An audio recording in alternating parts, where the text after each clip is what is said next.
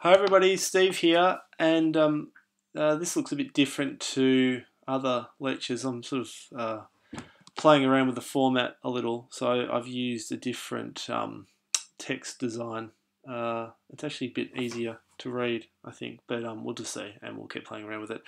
But that's sort of an aside to what we're talking about this week, which is the adaptation of Don't Look Now. So this is a Daphne Du Maurier short story, which was adapted by Nicholas Roeg in sort of the early 1970s. And Daphne Du Maurier, you may have heard about. She's probably more known for her adaptations, actually. Alfred Hitchcock really liked adapting her work, so he adapted Jamaica in Rebecca, which won an Academy Award in 1940. And also The Birds is also adapted from a Daphne Du Maurier short story. However, she hated The Birds, like really loathed The Birds, and she felt that Alfred Hitchcock had made nothing but sort of a schlock horror from her short story, and she sort of vowed never to work with Hitchcock again. Will never allow him to adapt any of her work. And I guess that's the point of Don't Look Now. I think we should just preface this by saying if you read anything that this is a horror film, probably disregard that, because this really isn't a horror. It has horror themes in it, but it's not really a horror film. And if you're going to this film wanting to be scared, you're not going to be scared. Okay, so I just want to make that quite clear. This really isn't a horror; it's a horror theme, and that's what Daphne Du Maurier is really about. And I guess that's what becomes really interesting when you're adapting somebody like her, she's really interested in these kind of gothic themes, but she's not so interested in genre and what actually happens when you adapt her work and try and place it or play it out through a particular genre.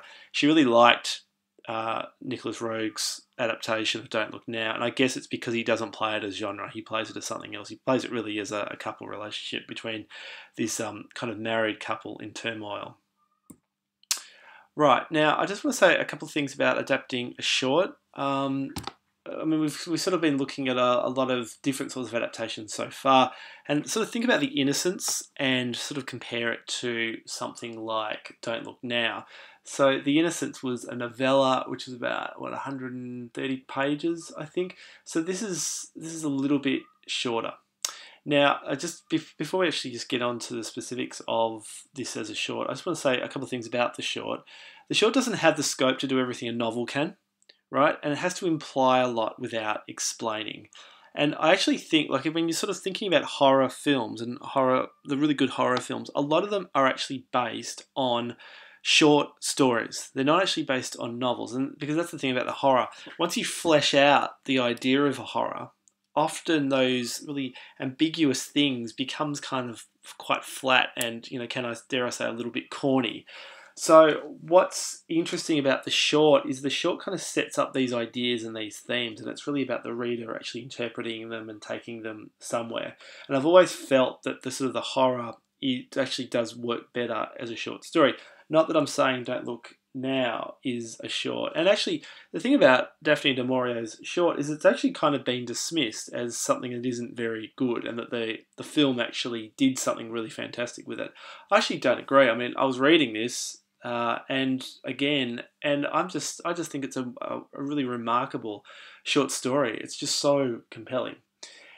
Anyway, what I think is really interesting about the film Don't Look Now as opposed to the short story is the short story implies a lot of backstory, right? It sort of implies that all these things have happened before we get to this moment. And that's the thing about the short story.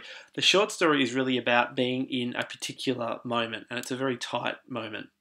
Where what the film does is it gives you that backstory. It gives you the death of the child. It shows you the death of the child. So it brings all these other elements into it that you just don't get in the short story. And I think it's because the short story sets it all up. It's all there in the short story, but the film can actually go in and do something really interesting with it.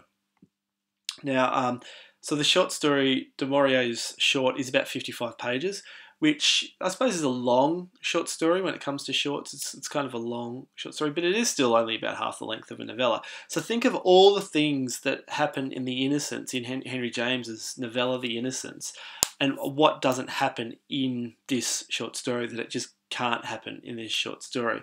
One of them being that Laura really doesn't have a point of view like she will have in the film. Now, I reckon that the 55-page short is a pretty good length for a feature adaptation because it can tell its story in some detail and focus on the characters. Now, like, just think of, when you're reading the short, think of John and all the time that the short spends with John. It's not just John doing stuff. It's not just John moving from point A to point B. It's actually John just pondering and thinking, and we're spending some time with him doing that. If this short was, say, 20 pages, you wouldn't be able to do that, right? Wait till we get to Rear Window and we've got a really, really short story. You really can't spend time really exploring the characters. But this short is actually able to do all of those things, and it really was, really informed Nicholas Roeg and his character, and what actually him and Donald Sullivan were able to do, certainly with the character of John. And, just a shorter length wouldn't have had this luxury.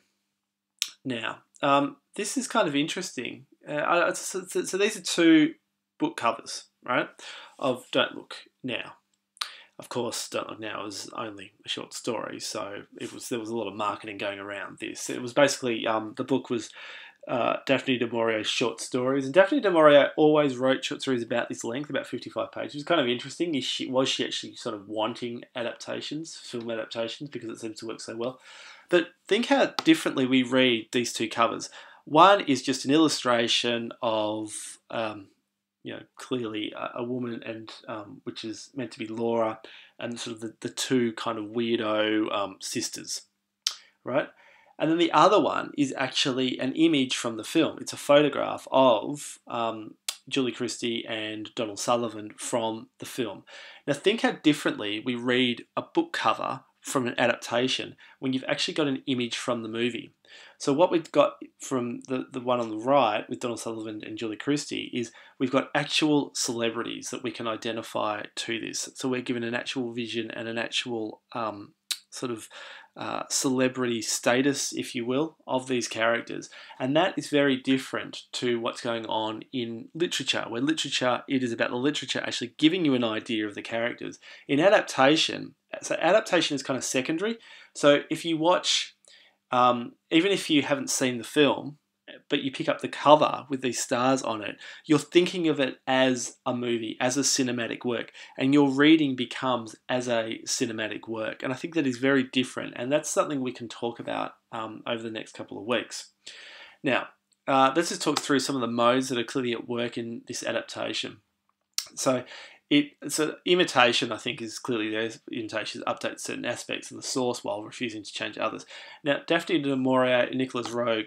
So what we're talking about here is a female author being adapted by a male director, which is very different, like, say, Palo Alto, which is a female directing a male writer.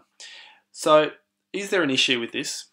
And would it have been more successful if a female had directed this movie? Now, that being said, I think this is almost a perfect movie as far as what it's doing. But would it have been a more interesting movie if a female had directed Daphne Du Maurier's work or prose? What's kind of ironic about this movie is that the criticism for Roeg's movie is that he feminized Daphne Du Maurier's work, right? And feminize is a bit ridiculous. It's like if you show two people in love and a love story, apparently that's being really feminized. Well, I don't really know why, but anyway, that's an aside to what we're talking about here. Now, so he was criticised for feminising the story by making it a love story between a husband and wife, so sort of moving away from the horror element of the story. What Roeg does here is he gives Laura a point of view, right? She doesn't really have a point of view in the short story, so it's a bit more male focused in the short story. And just to think that, just because a female writes a story doesn't mean it's going to necessarily have a central female character. Like, it's not, or if a male writes a story, it's not necessarily going to have a male central figure. There are things going on that we don't see in the story. There's a great love scene which is considered one of the great love scenes of the history of film. You actually look at any, the best love scenes in the history of movies. Don't Look Now is often up there because it's so natural, and there's something so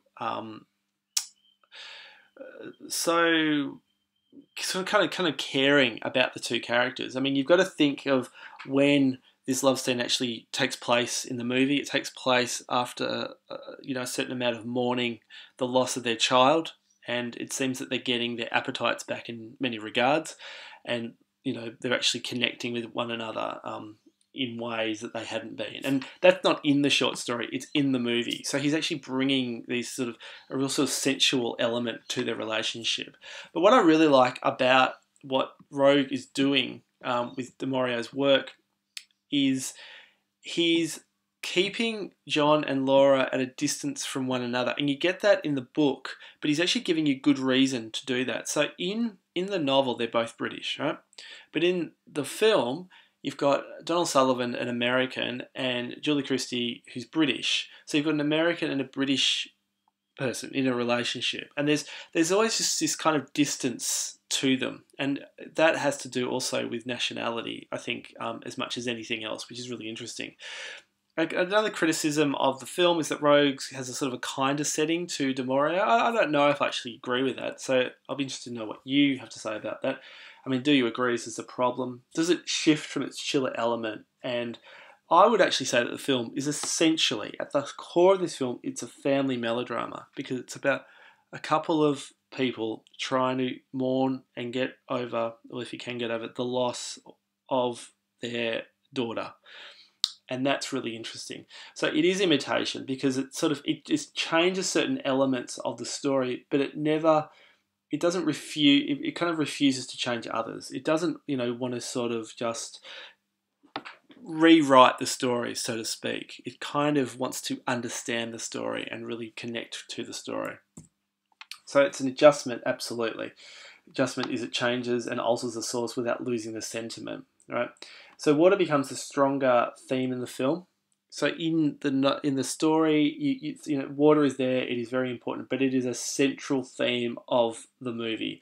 So in the movie, Christine, their daughter, drowns. Right? She doesn't die from meningitis, which is how she dies in the short story. Now, watching this gives us more empathy and sympathy with Laura and John, because in the short story, right, Christine has died before the short story actually begins. So it's something that's already happened. We weren't there, we weren't part of it.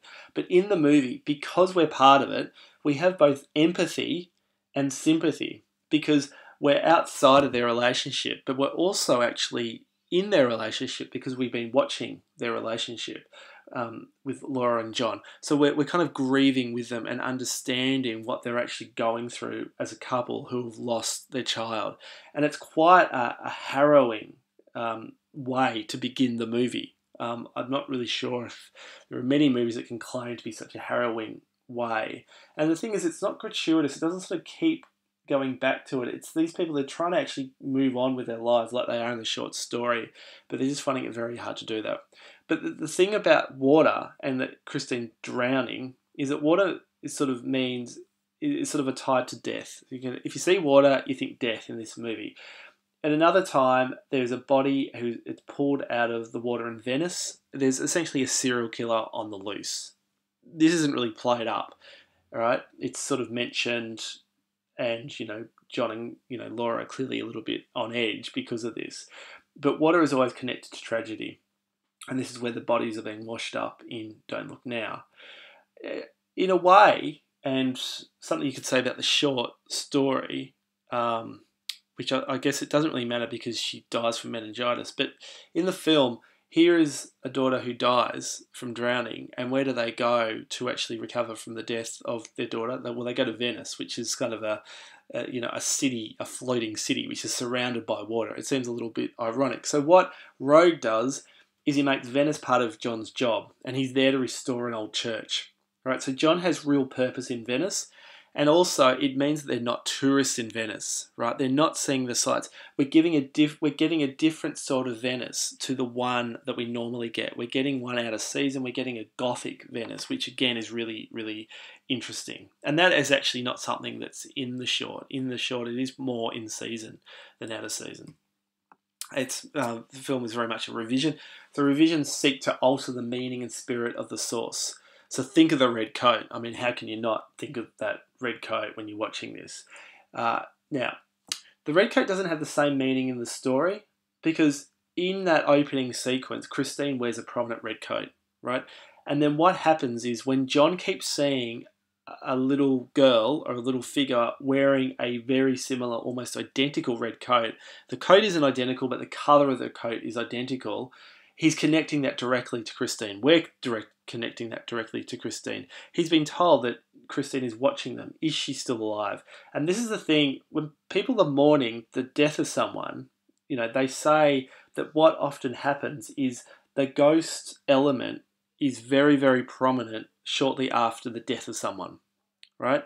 Because it's very hard for people to actually let go and actually accept them not to be in their life. So the whole thing is John actually seeing the red coat? Is he seeing Christine? Is this actually an apparition or hallucination again? And that's kind of really interesting. So in the short, all you've got is the girl in Venice wearing a red coat, but because Christine was wearing the red coat, you're directly connecting Christine to what he's seeing in Venice. So John isn't chasing a little girl, he's chasing a ghost. He's trying to save his daughter, essentially. That's who he's trying to save.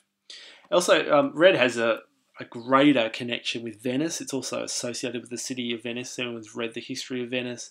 And red, of course, becomes the colour of death. And if you remember that image from the book that I was showing you, the book cover, there's actually, red kind of like a pool of red blood. So it's celebration also, absolutely. They have a reluctance to change the exact words or sentiment of the source. I mean, things have been added, like I said, but the sentiment does stay the same. So it's a tale about images, framing and cutting as told by images, framing and cutting. So the story sees images, the film shows images, right? So think about that. It's a tale about images, framing and cutting, right? That's what Daphne Du Maurier is really interested in. But what Nicholas Roeg is interested, he's interested in showing you those images, the framing, the cutting, and think of the actual cutting and how what he's actually doing is past, present, and future are all mixed up together. They're all meshed together just through those quick shots, and it's really, really effectively done. Like, there's that great love scene when in the middle of love, he's kind of cutting to like 20 minutes later when they're actually getting dressed just to go out, which again is really interesting. During the drowning sequence, he's cutting to Venice, he's cutting to later on, and we'll actually see why it's so important that past and present and future is sort of intermeshed, because what actually happens at the end of the movie, that actually comes all sort of ahead, which I'll maybe explain after you've seen the film. The film is essentially interested in its sounds and images between the cutting of past, present, and future. Now, the story is far more linear than the movie, I think, because, what you're actually getting in the movie is a lot of cutting back and forth, like I was saying, but it doesn't actually get away from the short story by doing that, and that's really fascinating about it. It is very much celebrating, right, the short story, but it's doing something very cinematic with the short story, and that's something to sort of take on when you're watching this. It's colonisation, absolutely. So this is a Nicholas Roeg film. If you know anything about Nicholas Roeg, or you don't know anything about Nicholas Roeg, check out his films, kind of the films he was making in the 70s, like Walkabout, The Man Who Fell to Earth, Performance. So The Man Who Fell to Earth was with David Bowie, Performance was with Mick Jagger. And in all of these films, he does similar things with the cutting and the sounds, right? And that's kind of what you get here. So when you watch Don't Look Now, it is very much a Nicholas Roeg movie. He's putting his fingerprints all over this movie and all over Daphne Du Maurier's short story. The rapid shots infuse Venice with John's fear. It's sort of imprisoning the viewer behind bars and screens, and he likes doing that. He likes characters feeling like they have no control over their fate. And that's what you're getting in this this feature film as well. Frequently, the camera is placed literally within Venice's underworld, positioned at obscure low angles, as if he's being watched from below. And there's that sort of gothic element to all of Nicholas Roeg's films. Death is a central theme of his movies, and it's a central theme of this movie. Death has come to this couple, and you feel that death will sort of rear its ugly head yet again. Venice becomes more than a backdrop and location, and Rogue is really interested with location. So we're out of season. It's the dead of winter. It's not a city surrounded by tourists.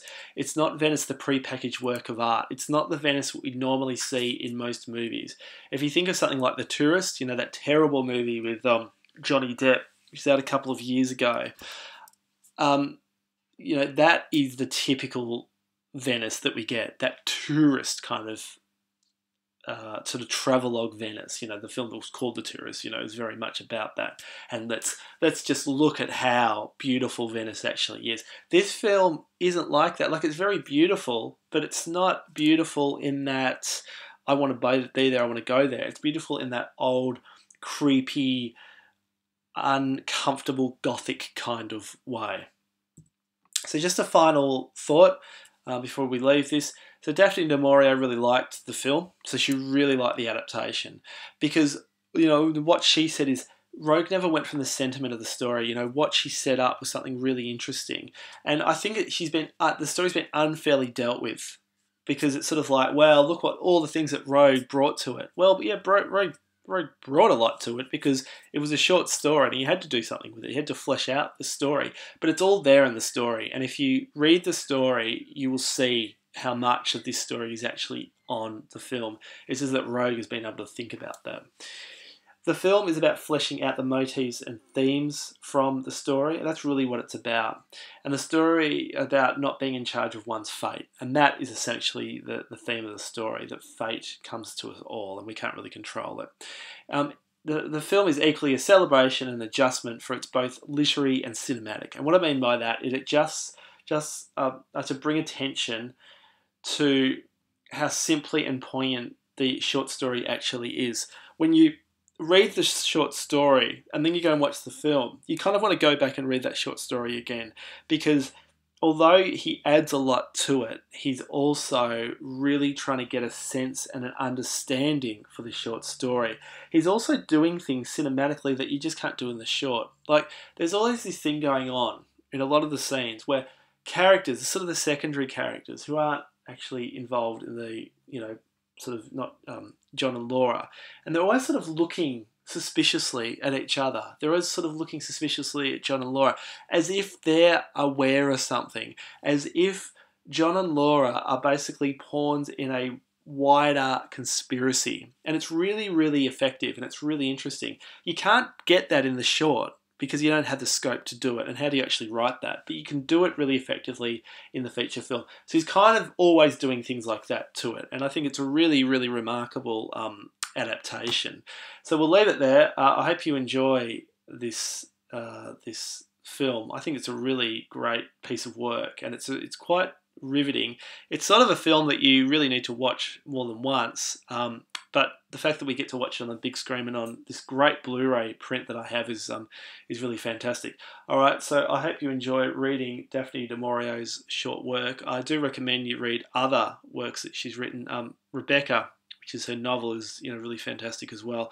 All right, I'll leave it there, and I will see you at the screening.